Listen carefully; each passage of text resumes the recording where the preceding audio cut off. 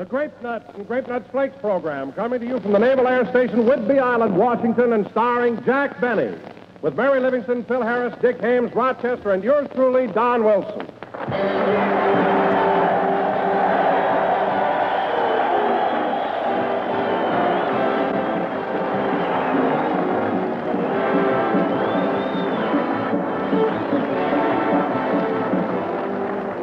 Well, ladies and gentlemen, America is up against a serious paper shortage right now, and we're all asked to do all we can to help. So don't throw out a single paper bag or one old newspaper or wrapping paper. Find out what the system for paper collection is in your neighborhood and get in there and pitch. Another way you can help is to buy as many foods as possible in larger packages instead of smaller ones. For it takes less paper per pound to pack in the larger sizes. So next time you buy tempting, toasty brown Grape Nuts Flakes, ask for the big 12-ounce economy size package. The 12-ounce carton of Grape Nuts actually uses a third less cardboard than the same amount of food packed in smaller boxes. And you save up to 14 cents on every dollar spent when you buy Grape Nuts Flakes regularly in the larger package instead of the smaller one. So remember, folks, ask for delicious, moldy-rich Grape Nuts Flakes in the big 12-ounce economy size package.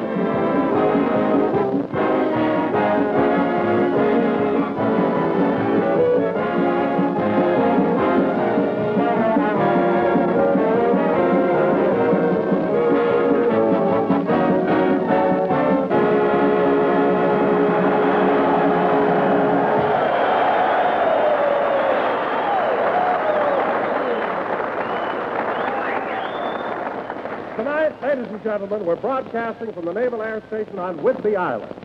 And now, before introducing our star, let me tell you some facts about the naval background of his heroic family. Oh, Don, they don't care about that. But then they might, so go ahead and tell them. In 1789, there was Phineas J. Benny. Yes, sir, good old Phineas. In 1812, there was Abadiah J. Benny. Good old Abby.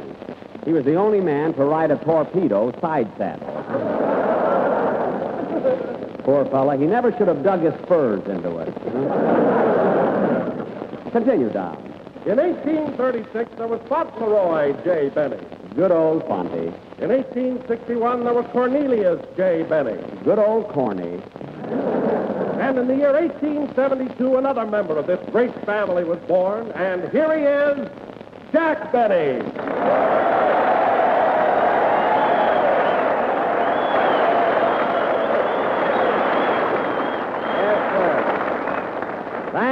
Thank you. Hello again. This is Jack Benny talking. And, Don, where do you come off saying that I was born in 1872? I'm not that old, you know. But, Jack, you told me yourself to tell these boys that Don, I told you to tell them that I was steeped in Navy tradition. Steeped, not soup. My goodness. Oh, I'm sorry, Jack, but I was carried away with the important men in your family. Oh, yes. Finney, Abby, Fonty, and Corny. What men?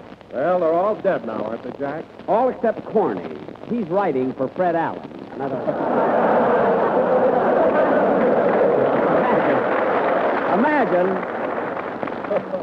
Imagine my great-grandfather writing for Allen. Now, wait a minute, Jack. I hear a lot of Fred's programs. I don't think his stuff is so old. You don't, eh? Well, Don, all I know is I read one of Allen's scripts, and the most modern words in it were thee, thou, and ye. If thou knowest what I mean. Oh, hello, Mary. Hello, Jack. Hiya, fellas. Hello, everybody.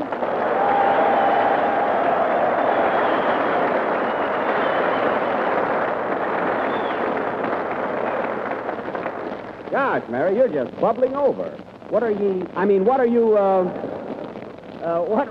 so happy about? Well, Jack, when I was a little girl, I read the story of Robinson Crusoe. Robinson Crusoe? Yes. Ever since then, I've dreamed of being cast away on some deserted little spot far from civilization. And at last, here I am on Woodby Island.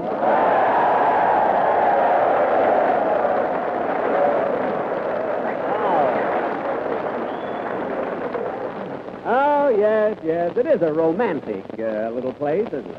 I'll say it is. You know, last night I was sitting in the moonlight with a bombardier, and out of a clear sky I turned to him and said, you know, being on this island makes me wish I was Dorothy Lamour. Really? Yeah. And he turned to me and said, sister, you're not wishing any harder than I am.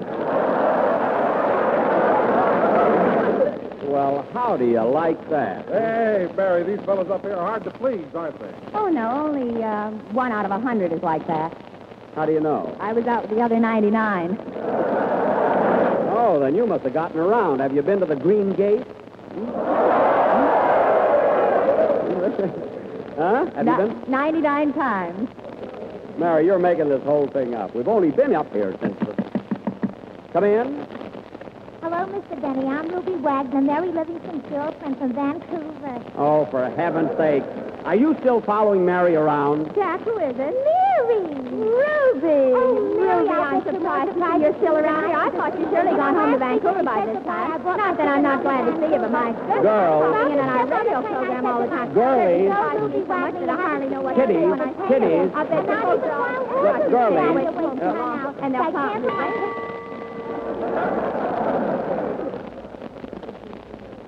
And remember my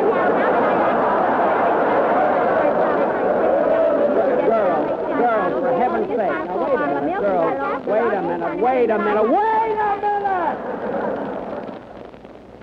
For heaven's sake, girls, knock it off, please.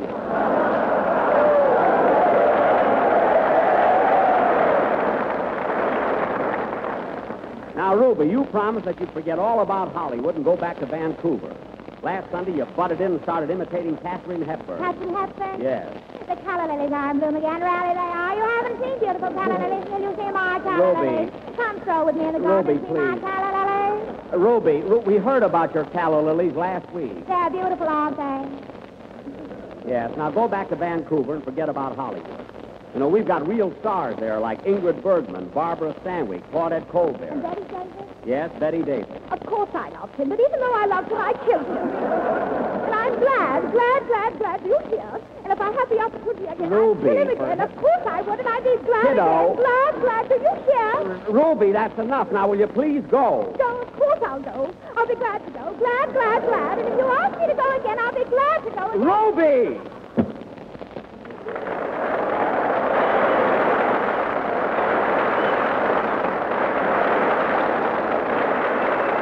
Mary, that's the silliest person I ever met. Mary, will you try to do something about her? Yes, Jack, I'll be glad. And you've asked me to do it again, I'll be glad again. Glad again. Now glad stop again. with that. It's all your fault she's following us around. Of all the girls in Vancouver, you had to go to school with her. I couldn't help it. She was the teacher. Oh, well, no wonder she's so apple-happy. Now, let's see. What was I going to do? Oh, yes. Ladies and gentlemen, as I announced last week, we're finishing out this season with guest singers. And tonight, I'd like to present one of the stars of the new 20th Century Fox picture, Four Jills and a Jeep, Dick Haymes, who will sing Long Ago and Far Away.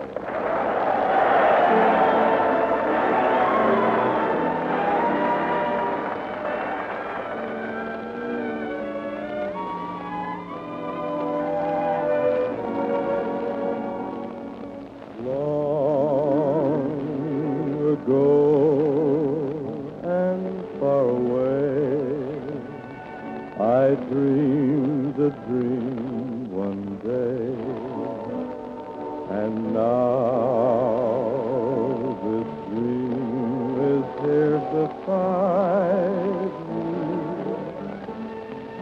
Long the skies were overcast, but now the clouds have passed. You're here at last.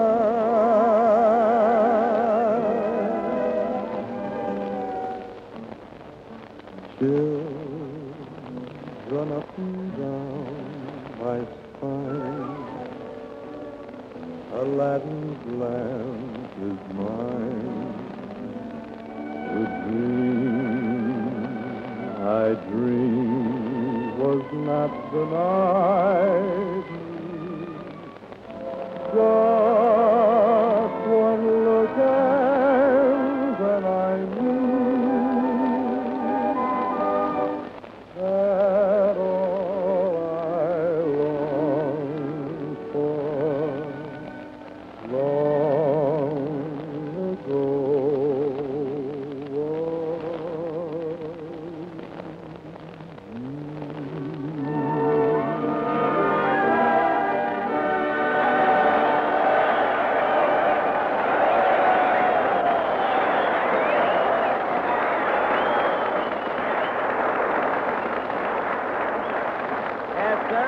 That was Long Ago and Far Away, sung by Dick Haymes. Very good, Dick, and I want to thank you for leading off our parade of guest singers. You're very welcome, Jack. By the way, Dick, there's something I'd like to ask you. Would you consider being a regular member of my program? Well, I don't know, Jack. It'll depend largely on the salary. Salary? Well, goodbye, Dick. It was nice knowing you. Mary, stay out of it. Well, Dick, I don't know much about money matters, and I certainly wouldn't want to offend you by offering you too little. So what do you think would be a fair salary? Well, I don't know, Jack. What were you paying Dennis? Dennis, $35 a week. But then, you must remember, Dennis was with me 5 years. You know?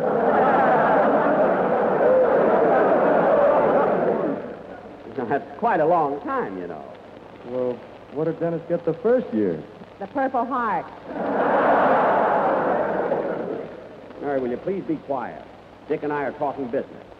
Well, what do you say, Dick? Well, I don't know, Jack. $35 a week isn't quite the figure I had in mind. Oh, you mean you'd want more than that? Well, yes. A little more. Well, I think we could talk about it. Just what do you expect? $1,000? $1,000. Jack, that isn't so high. It isn't, hey? You made his nose bleed. Did not. Well, Dick. Oh, they did not. It was nice of you to come up here to Seattle, and maybe some other time we'll be... Excuse me. Come in. Yes, what is it? My name is John Krause, and I'm looking for my sweetheart. She followed your show here from Vancouver. Oh, you mean Ruby Wagner. She was here a few minutes ago. I gotta get her back. I've been in love with her ever since the day I met her. It was so romantic. Look, I wish you'd take her back because... I'll never forget how we met. I was standing on a street corner, and I whistled at a beautiful girl, and I got Ruby instead. Well, look, I'll help you get and her now back. my Ruby is gone. She wants to become a big success like her friend Mary Livingston. John. So she left me. We were so happy together. I know. And now she's gone. She's gone. You gotta make her come back to me. You gotta, please, please, please. Control you. I'm Mr. Benny, not Mr. Anthony. My goodness. I'm sorry if I broke down. Have you got a handkerchief, please? Yes, here. Thanks. My shoes are awful dusty.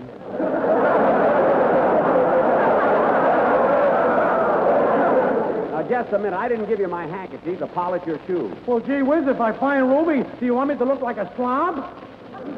That little handkerchief won't help, believe me. Imagine Ruby wanting to go to Hollywood to be an actress. She ain't got no talent, and she ought to come home. You're absolutely right. Why, she has no more chance of being Katharine Hepburn than you have of being another Jimmy Durante. Jimmy Durante? Yes. Listen to this. I'm mortified, I say. I'm mortified. They won't come and stay in there. John. Hey, but where's the logic? Now, we look, hit John, you over the head John, with a look. bottle, and he says, consider yourself logic. John. I'm mortified, I tell you. So I says to him, react. Stop with that and get out of here. What did you say, Junior? I said get out of here. That's my boy, you said that. Never mind, go.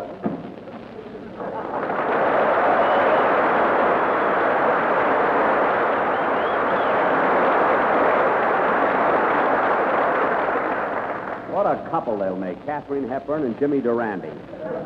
I don't know why it is that everybody wants to be a movie actor. Ah, you're right, Jack. It's so ridiculous. I don't see why people can't be happy just being what they are. Yeah, that guy's as much like Durante as you are like Boyer. Charles Boyer? Yes. Come with me to the campfire. Oh, no, no, no. Oh, yes, yes. Come with me, my little pigeon, and I will buy you the most wonderful jewels in the world. A lustrous spring of grape nuts. What? Toasty brown grape nuts. Sweet as a nut and malty rich.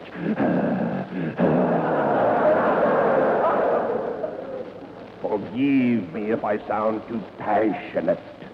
Don, this is going too far. Quiet, Hetty.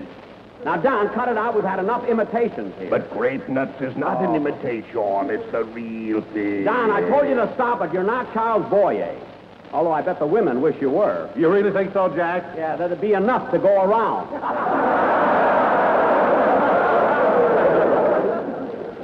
Imagine, Fatty Boyer. Now, look, let's stop all this nonsense. We're here to entertain the boys. Unless someone can imitate Ann Sheridan, cut it out. Hey, if it's glamour you're looking for, Jackson, I'm loaded. Hiya, fellas.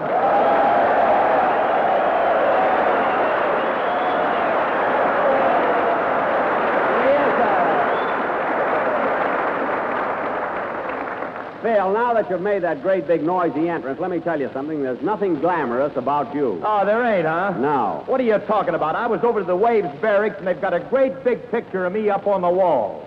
Wait a minute. What were you doing in the Waves barracks? Putting up my picture. That's what I thought. Say, Phil, what does Alice write you about the new baby? Oh, the baby? She's a cute little thing, and Alice says she resembles me so much, we're just like twins. Really? Yeah, Alice says that even when the kid cries, it sounds like that's what I like about the South. Well, don't worry. She'll grow out of it. Yeah. And now that you're here, Phil, how about playing a band number? Okay, I'll tell you what, Jackson. I'm going to play Alabama Bound. You know, that's from Eddie Cantor's new picture, Show Business. Well, it's a swell time to do it, Phil, because tonight... Wait a minute, I'll take it. Hello? Hello, Mr. Benny. This is Rochester.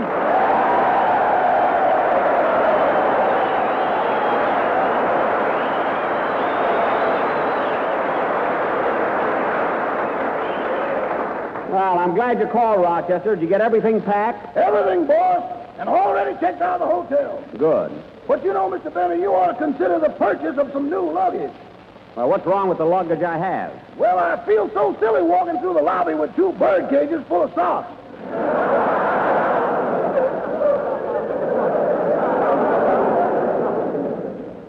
Oh, you do, huh? The birds don't like it either.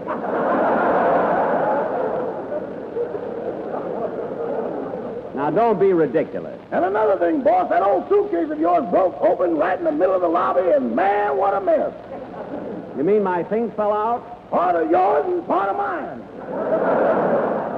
Well, that's embarrassing. Did you pick them up? I picked up yours, mine soaked right into the rug.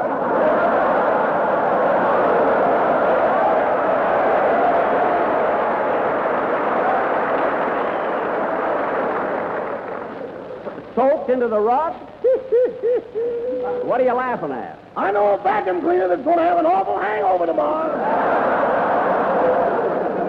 Well, I don't care about that. Did you pick up everything that belongs to me? Everything but your toupee.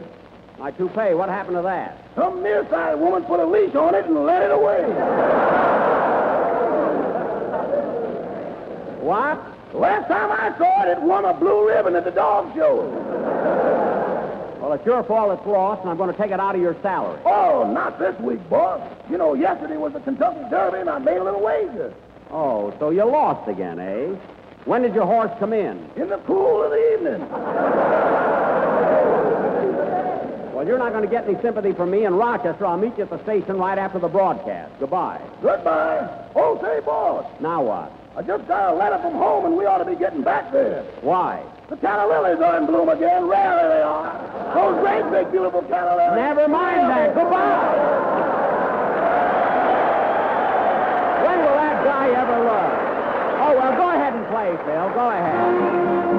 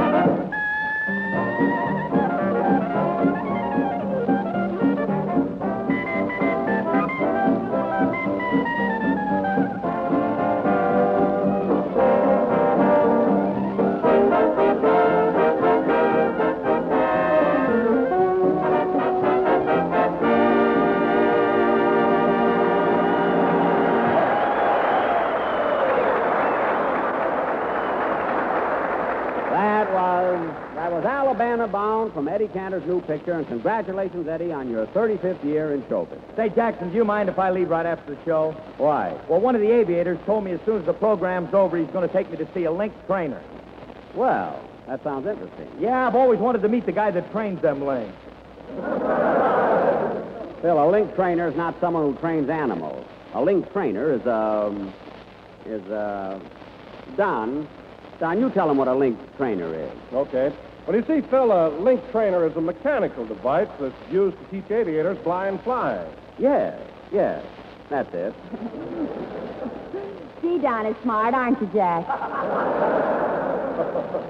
Yeah. In fact, Phil, it's one of the greatest inventions since Orville and Wilbur Wright invented the airplane. Orville and Wilbur Wright? Yes, Phil. And now, since we're playing here at a naval air station, let's give the boys our version of the invention of the airplane. Take it down. In the year 1903, two brothers, Orville and Wilbur, lived in obscurity, not knowing that someday they would become world-famous inventors. One day, early in the afternoon, Orville was sitting at his workbench while Wilbur was standing by the window, staring out into space, thinking.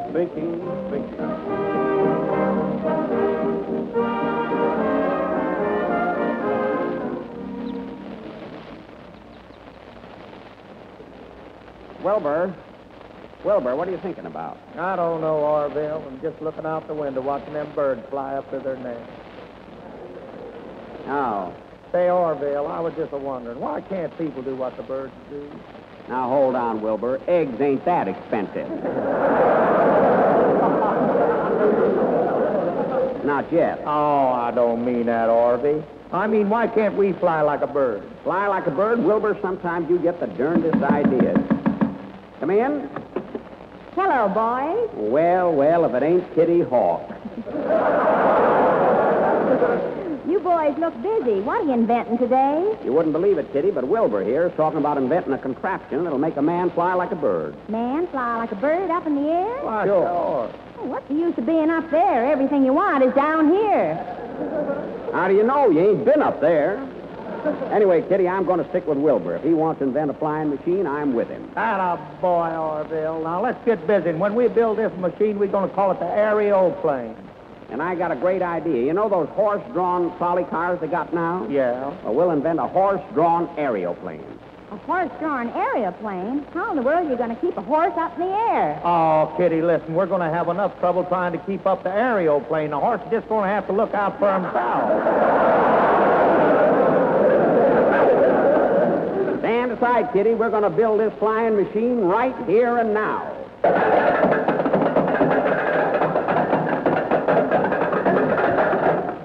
Well, there it is. All finished. How'd you do it so fast? Used to work at Boeing. Let's see. All we got to do now is... I'll take it, Wilbur. I'll take it. Hello? Hello, Orville. This is Alexander Graham Bell. Oh, hello, Alex. What's up? Plenty. You'll never guess what I did this morning. What? I invented the telephone.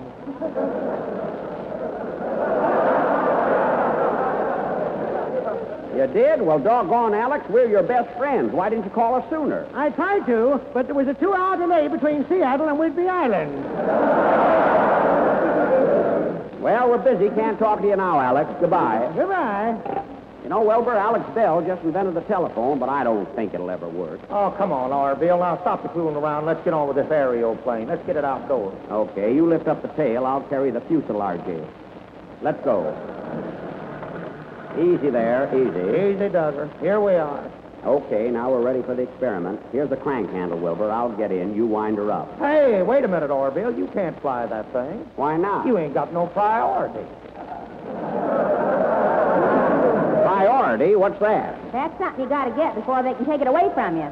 Oh. Well, I'll get one later. Okay, Wilbur, take the crank handle and wind her up. Okay, you ready? Ready.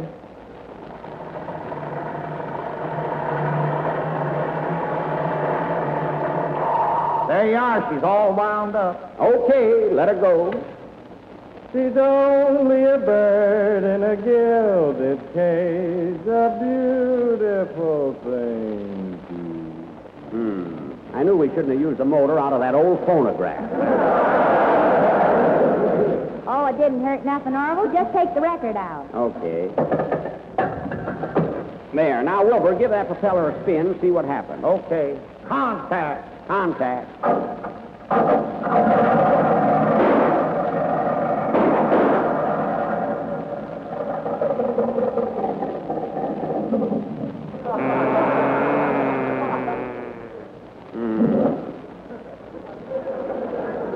Stand back from her, Orville. Stand back from her. Fire again, Wilbur. Okay. Orville, contact. Contact. It's a running. Everybody in. Come on, Kitty. Okay. Here we go. Okay. Orville, contact. Contact. It's a running. Everybody in. Come on, Kitty. Okay. Here we go.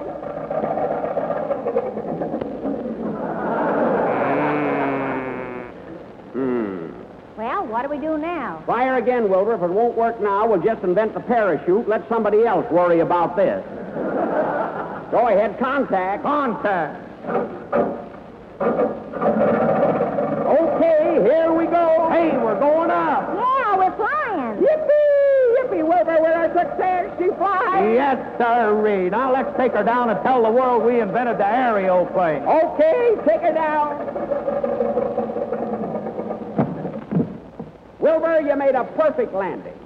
Right in somebody's backyard. That's right, we did. Oh, here comes somebody. Let's get out of here. You landed right here, my calla lilies. You spoiled my great big, beautiful calla lilies rodeo, dear. Of course I did, and I'm glad. Do you hear? I'm glad I did. If I land again, I'll do it again. Play it, kid.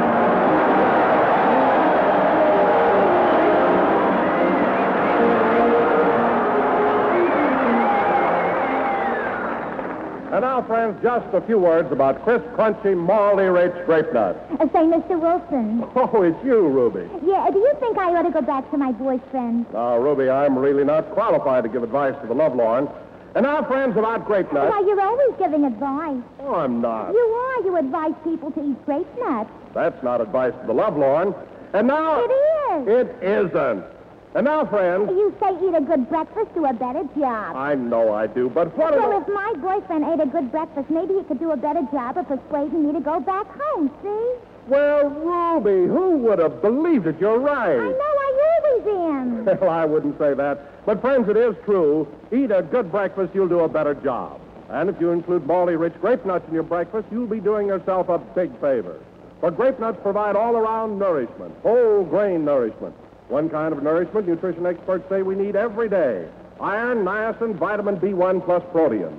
So give yourself a swell start for the day and make tempting sweet as a nut grape nuts your feature breakfast dish. Good night, folks. I met a friend. She said to me, try Grape Nut Wheatmeal, and you'll be delighted with this brand new treat. It's luscious and it's all whole wheat.